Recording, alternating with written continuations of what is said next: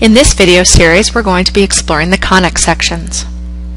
In part 1 of the series, we will be looking at the locus definition of a parabola. So let's start with the locus definition. Our objective is to find the locus of points that are equidistant from a given line, that's called the directrix, and a point not on that line, which is called the focus. This locus is called a parabola. I will start by drawing the given line called the directrix. I will then plot the focus, and then I'll draw a line perpendicular to the directrix that goes through the focus.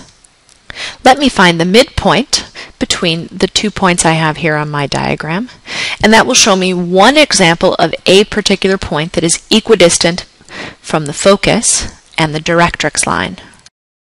There are many other points that are also equidistant from those two items, and so let's go ahead and figure out where the rest of those are. Since we know that the shortest distance between 2 points is a straight line, I'm going to construct a line that is perpendicular to our directrix line.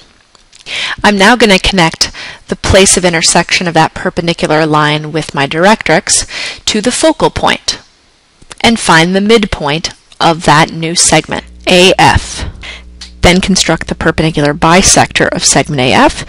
Where it intersects my perpendicular line on the left, I will call that point P, and using our equidistance ideas, that if a point is on the perpendicular bisector of a segment, it will be equidistant to the endpoints of that segment. So in other words, equidistant to the directrix line, which was endpoint A, and equidistant to the focus. Now, the ratio of the distance from the focus to a point on the curve and from the point on the curve to the directrix is 1, and this is called the eccentricity.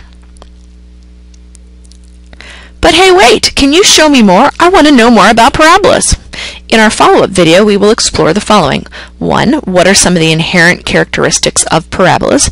And 2. How do I derive the equation for a parabola?